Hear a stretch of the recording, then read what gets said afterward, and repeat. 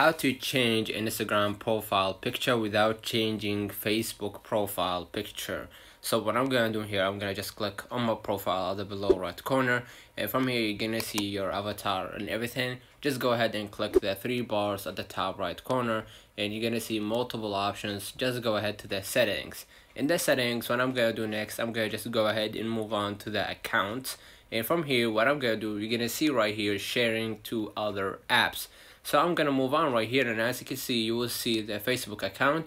Just go ahead and move on to the next step right here, and what I'm gonna do, it's gonna direct you to Account Center or Meta. And here what I'm gonna do, I'm gonna just toggle off the three options right here, the automatically share right here. You're gonna see it, your Instagram story, your Instagram post, and your Instagram reels. So toggle all these three off, so you won't be able to share your profile picture with Facebook. Let me know in the comments if this video helped you. Don't forget to like and subscribe, turn on the notification bell to receive every video we upload. Thank you for watching. See you in the next one.